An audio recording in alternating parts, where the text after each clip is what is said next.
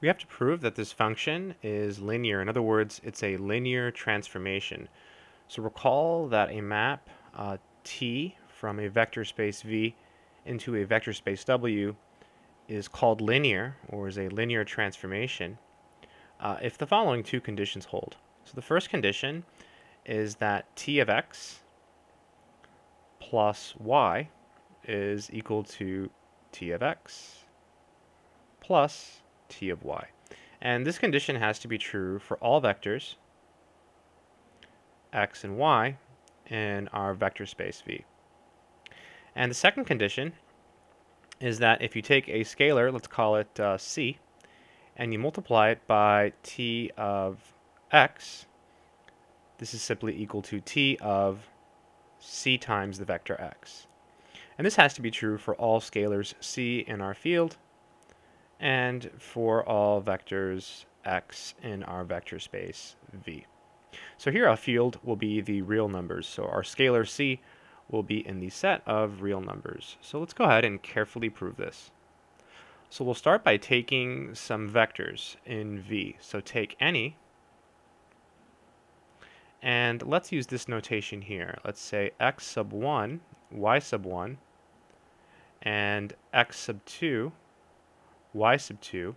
And our v here is r squared, and our w here is r squared. So this is what the vectors look like. They're ordered pairs, they're vectors, and these will be in r squared.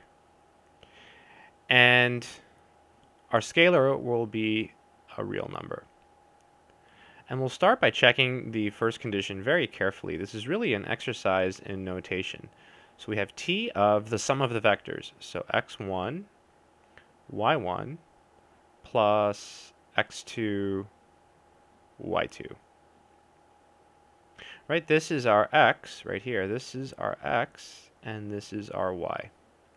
And now we'll actually perform the addition. So how do you add two vectors? Well, you add the components. So this is simply x1 plus x2, comma, it's a little 2, y1 plus y2.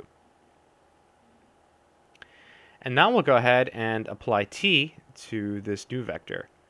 So this is equal to parentheses. Let's see, so this is our x coordinate. So that's going to go here. So it's going to be 2 times x1 plus x2. And then plus y. Well, this is our y. So it'll be plus y1 plus y2. We have a comma.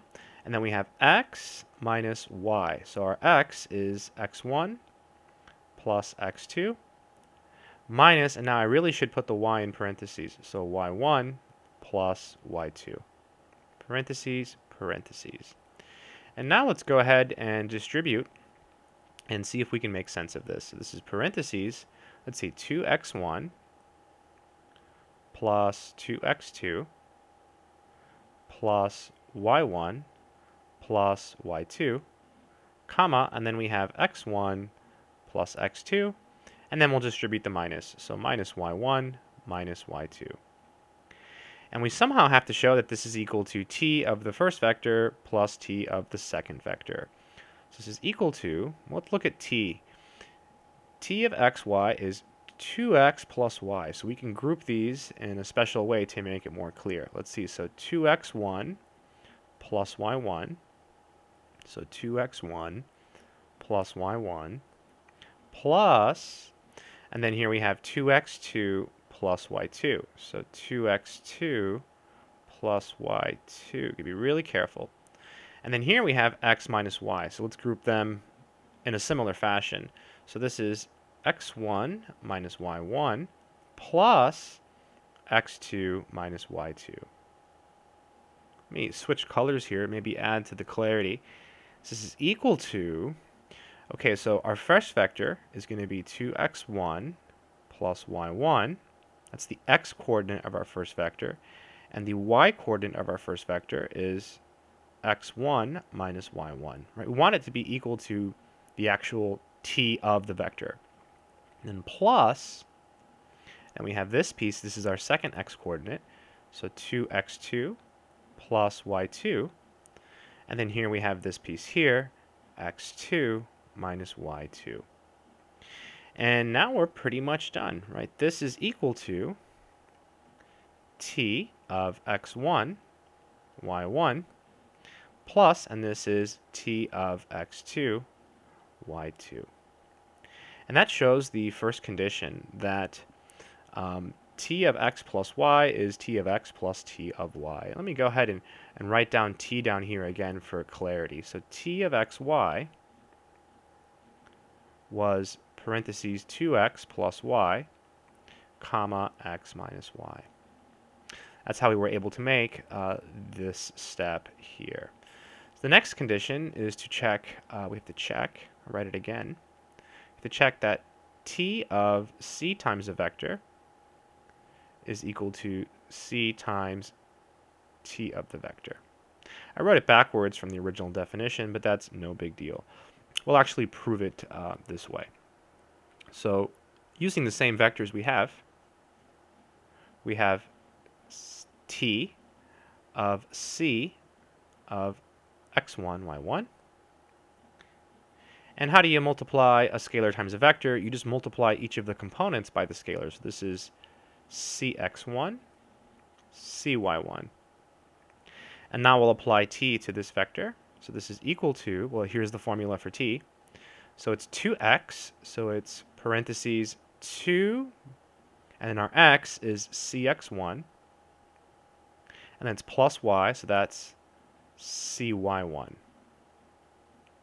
Right, this is our x, this is our y. And then we have x minus y, so it'll be cx1 minus cy1.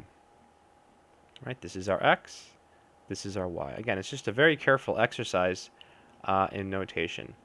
Well, these are all numbers, so we can actually factor out the c. This is equal to parentheses c, and then here we have 2x1 plus y1, comma, and then factor out the c here. This is c x1 minus y1. And now we can factor out the c completely. This is c, parentheses 2x1 plus y1, comma, x1 minus y1. And at last, this is c, and this is t of x1, y1. So we've shown both conditions, so therefore t is linear. Kind of rushed through that, but it still took a while. I hope that made sense.